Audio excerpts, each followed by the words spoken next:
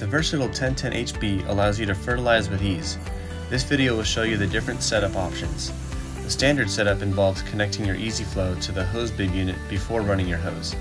This allows you to treat hot spots and even fertilize hard-to-reach areas like tree foliage. Here are a few more ways you can use the EZ-FLO hose units.